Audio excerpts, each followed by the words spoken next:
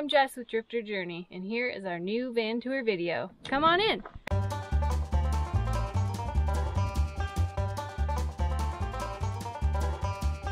everybody, I'm Greg, the other half to Drifter Journey. I'm going to give you a quick little intro here about this van, and then Jess is going to take you through all the fine details. So we've been living full-time in a van for over 3 years now, and our previous van was a 2017 Ram ProMaster that we had professionally built.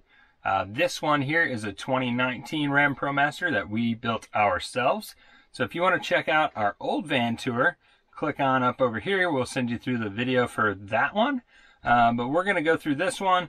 We're going to give you some discounts along the way for some of the products we use, and we will let you know what we changed between this model and the previous one to make this one the ultimate adventure rig.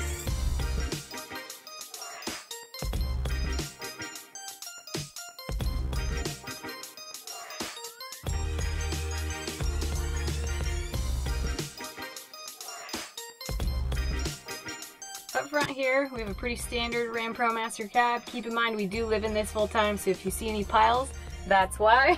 It's full of stuff, and we pack this van every nook and cranny full.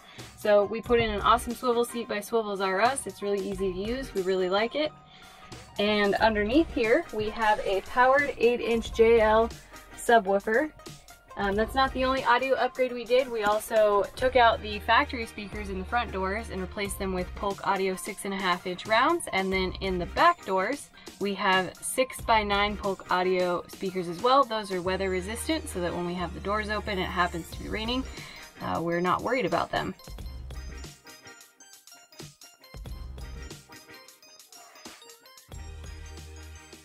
I'm going to show you guys the kitchen area now. First thing you'll notice about our cabinets is that we actually have steel square tubing that's welded together for our cabinets. We decided to do this because our first van did have this built this way, and we really liked how durable and strong it was. We learned to weld for this project, so that was really exciting. And we just like how lightweight and industrial it looks. We used PVC plastic panels with vinyl coating for the panels themselves, so again, keeping it lightweight and durable. And this is our kitchen storage for cook pots, teapots, baggies, what have you.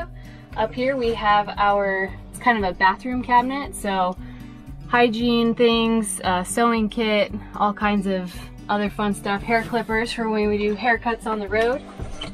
And then we have our kitchenette here, so again, steel welded construction. We have a dual burner cooktop sink combo. So we really like this style. It keeps it really compact and small so that when we're not using it, it can just tuck away and give us extra counter space. This is a less expensive version than the one we had in our first van. The first van had the Dometic cooktop that we really liked. Unfortunately, it was not available when we were building this van, so we weren't able to use the same one. We do like this one, but in the future, if I had the chance to go Dometic, I would every time. It's just a high quality product. So then we have our fridge, which is the truck fridge TF130 model, and it is one size up from our last fridge. So that was one of the big things that we changed from our last fridge, which was the smaller one. It was only about this tall, and we can fit a little over a week's worth of food in here, plus beverages, which was a big complaint about our last one, is it only held about 3 to 5 days worth of fresh food, and then we couldn't really get a ton of beverages in there as well. So then lastly over here, we have our pantry cabinet, which holds all kinds of dishes and spices, and it's kind of a mess. I'm not the best cook, so it suffices. And then we have all of our pantry storage. So that is it for the kitchen area. One fun thing that we really like about this area is that we added a little extra lighting here. These are just cool little magnetic lights that are LED and rechargeable. They also have a motion sensor on them, so we can turn them on at night and then they turn on when we come out of bed. And they just stick to the steel cabinet like that. Because we noticed in our first van that it didn't really have adequate lighting in the first place, so that's one of the major things that we changed, is we added much more lighting. But when you're standing here cooking, you actually end up shading the cooktop with your body, so we added these little magnetic lights to make up for that.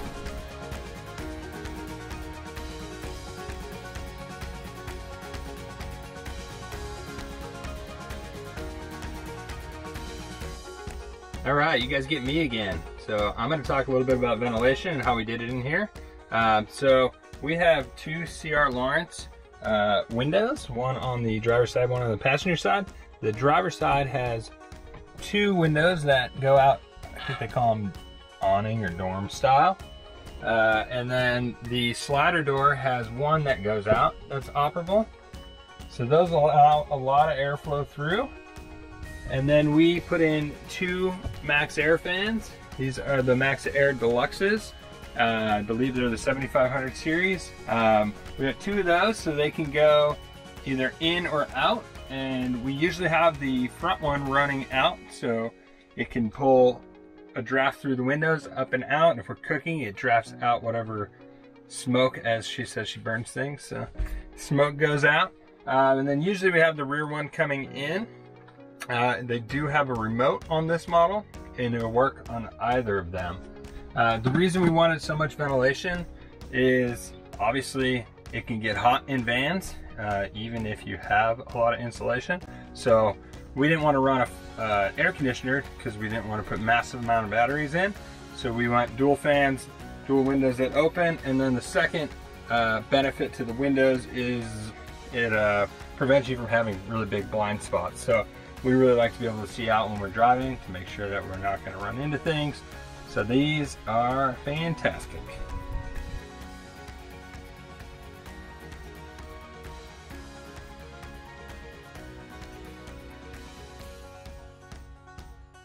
And here is our dining room / mobile office. So we have our dining room table on a lagoon swivel here, and it swivels over here. I can be working, or this is where Greg would sit to eat, and I usually sit on that side. It stows away really nicely when we're driving, so we can just tighten this lever here and it's there. Otherwise it can swivel all the way around outside of the van door as well. If people are standing outside, we can kind of set snacks up on it and everybody can stand around and hang out. So in addition to our dining room area, this is also a ton of storage for us. In this cubby we have all kinds of jackets and backpacks and hiking gear, which is really critical for us to have room for storage with 2 people full-time in this van. And then on this side we have a false bottom. It's kind of our everything drawer, as well as our electrical components. So you can see under here we've got 2 200 amp hour AGM batteries, we've got an isolator, our fuse box, and then a bunch of circuit breakers. So we wanted to keep that easy access and well organized in there.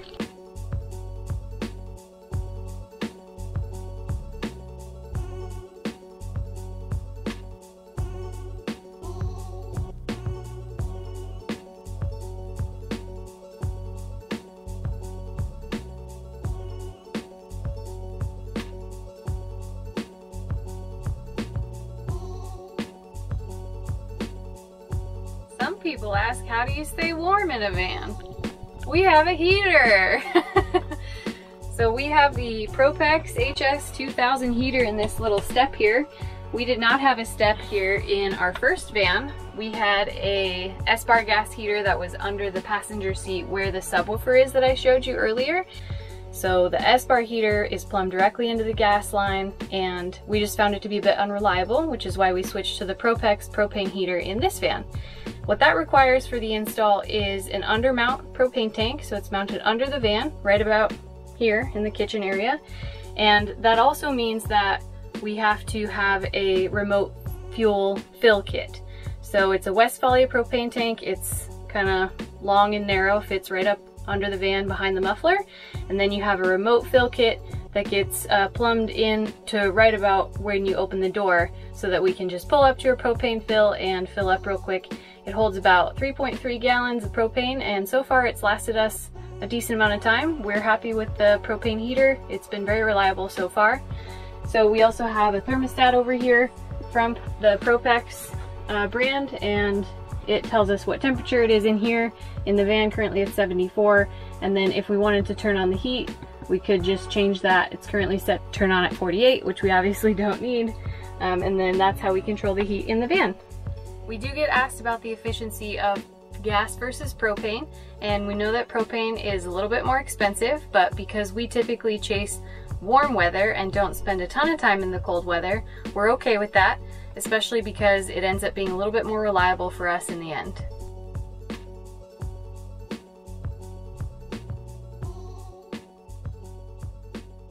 Here is our bedroom slash family room. So we have all of our clothes storage right up here. Greg gets the first 1.5 cabinets to here, and then I get the back 1.5 cabinets for all of my clothes.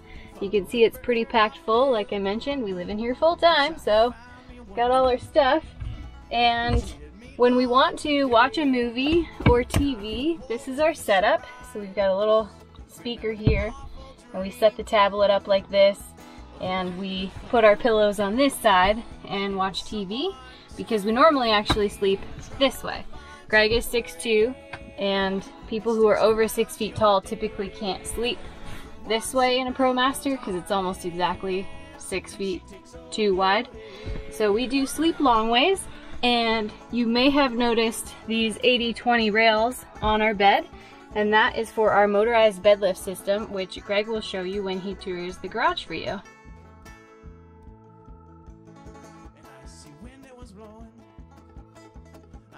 Okay, I'm going to tell you a little bit about our electrical system before we go around to the garage. As she mentioned, we have a bed lift. We will get to that in just a second. So up in the kitchenette area, we have a little switch here.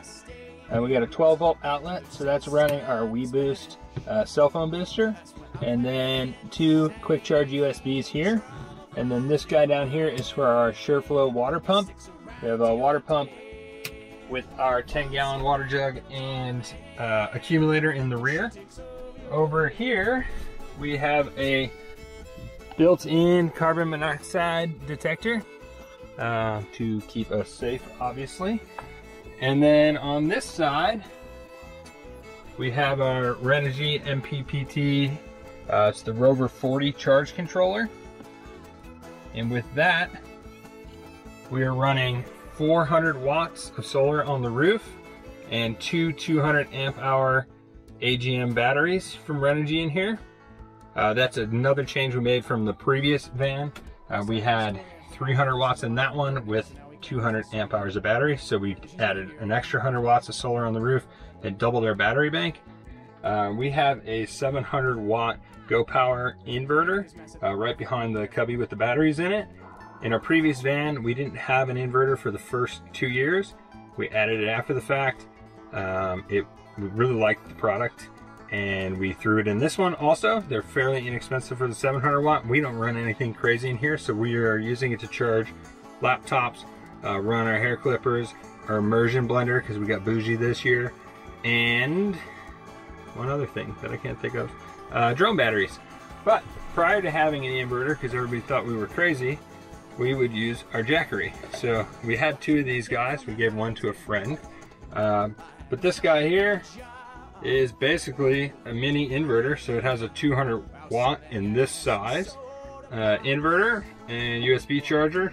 And you can charge this while you're driving, or you can hook into a solar panel with it.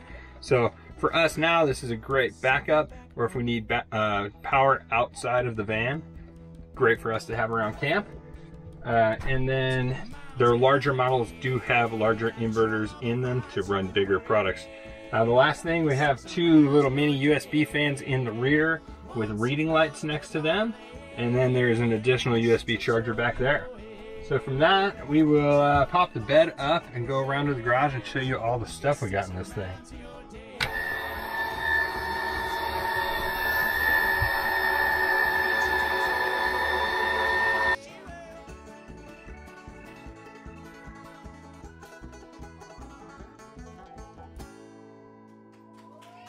Now the good stuff.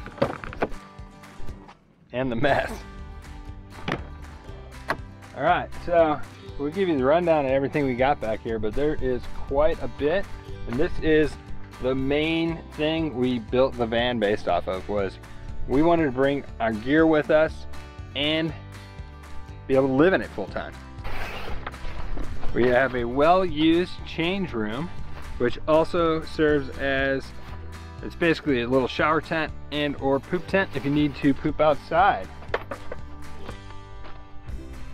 We have 500-pound drawer slides.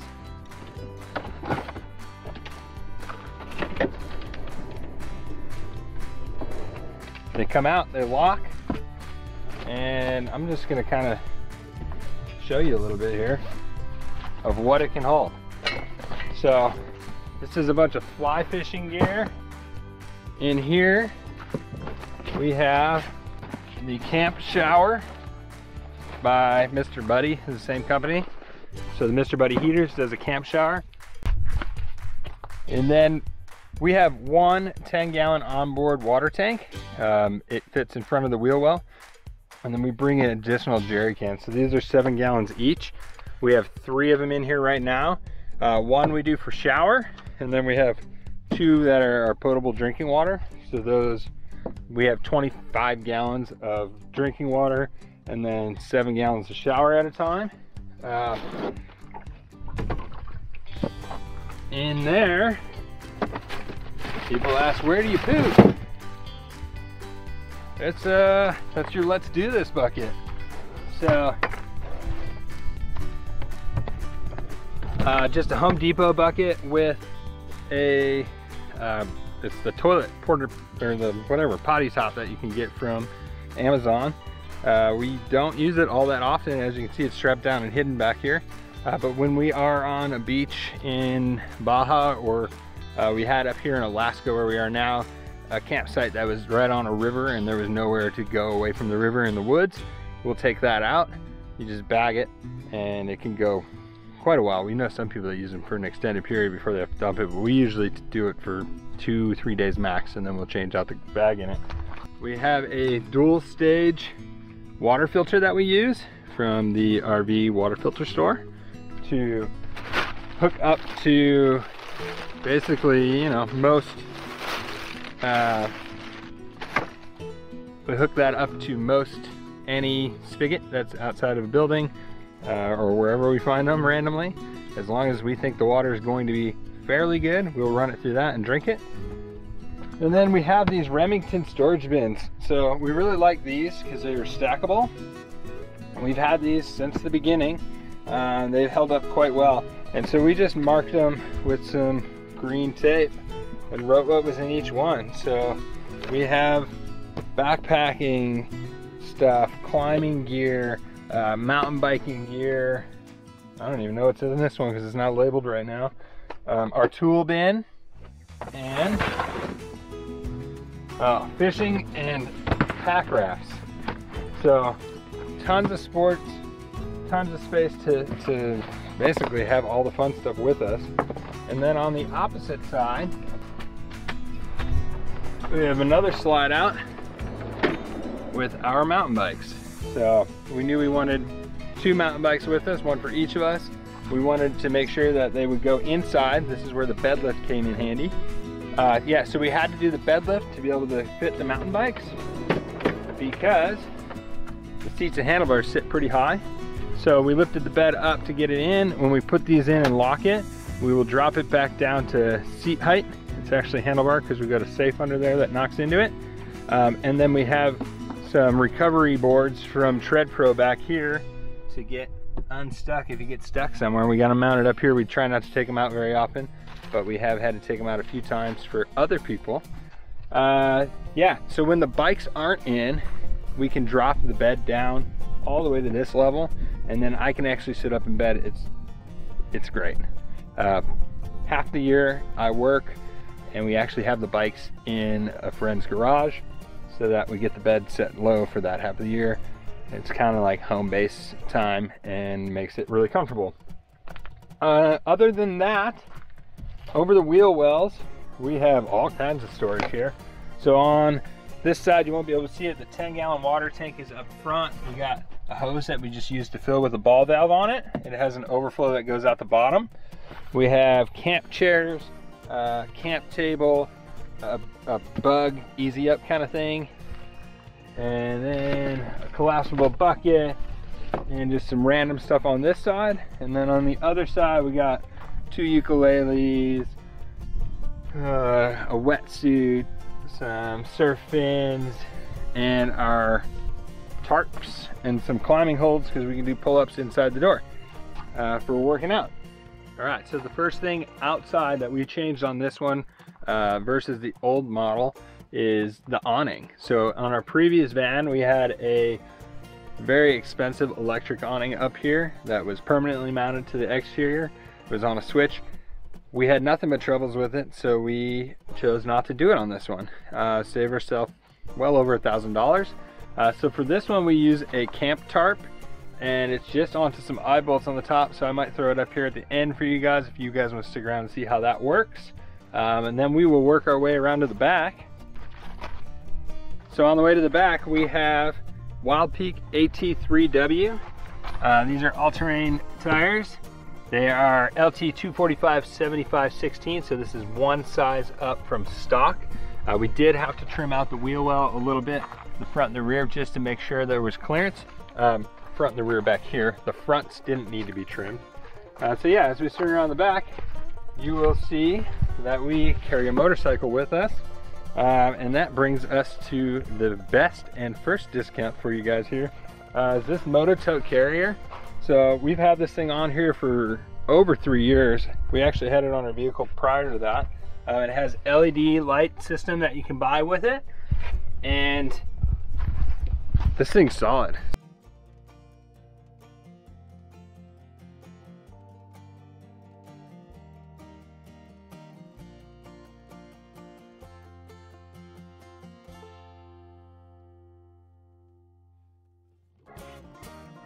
Another product we use is the Rack Attach by 1UP. This is a swing out carrier for the hitch, which allows us to get the motorcycle out of the way. If you are gonna get one, check the specs, make sure you can hold the weight that you're gonna have on there.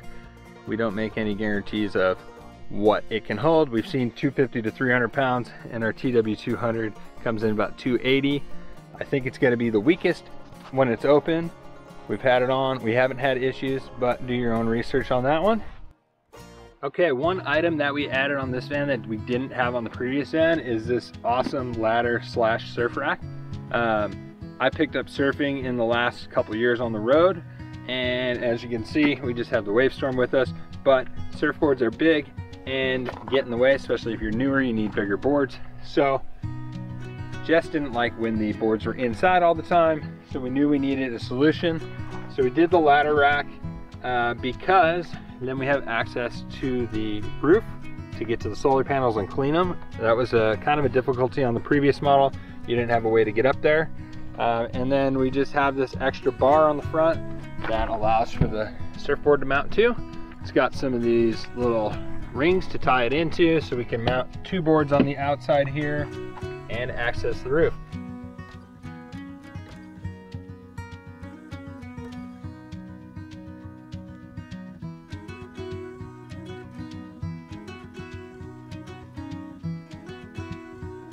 Okay folks, that pretty much wraps it up for the tour today. We hope you appreciated it, and hopefully we didn't miss anything. I'm Greg and this is Jess from Drifter Journey. Thank you for watching. As for the discounts, we had the motorcycle rack discount on the back there if you're still with us. We'll have links for our discount codes below. CBD, you can do Chill Wellness. We have a link for that. We have Luna sandals. Awesome sandals. They're kind of I call it the barefoot feeling. I love them, wear them all the time. Jess has a pair that's nice and pretty in leather. They're pretty sweet. And then what's the last one we got for them? Harvest Host. Harvest Host. If you don't know what Harvest Host is, that is a membership. That's an annual membership, and then you can basically stay on private properties. They have an app, and you would click where you're at, and it says, oh, are there wineries or breweries or this and that around? You can go and stay there. You're kind of expected to purchase something from them. So we've stayed on like I'll call it a goat farm. It was a pepper farm, but a goat farm. Wineries in Mexico. Awesome places. So if you're looking for places to camp that are unique, Harvest Host, you get a discount with our code below. And if you have any questions on the build, let us know in the comments. We are releasing a couple videos a week right now, but we'll guarantee a video a week, and we do a travel vlog of where we're at and what we've been doing, and we're also trying to trickle in basically van life tips for you guys, or boondocking tips, or alternative living tips. So if there's anything you want to know, let us know. And then for products that we used in this build particularly, we have an Amazon link down below. She can talk about it, she's better at this part. We have a Drifter Journey Amazon storefront where we've created some idea lists for you guys, where you can shop our van build, you can shop best van life accessories, all kinds of fun stuff. So we'll link that for you below. We get a small kickback from every Amazon purchase that you make, and it costs you nothing extra, so we appreciate you shopping through our links. Yeah, buy whatever you want, it doesn't matter. It still gives us a kickback, so use the link, enjoy it. Please do let us know if you have any questions. We really do want to be helpful. And thanks again for watching.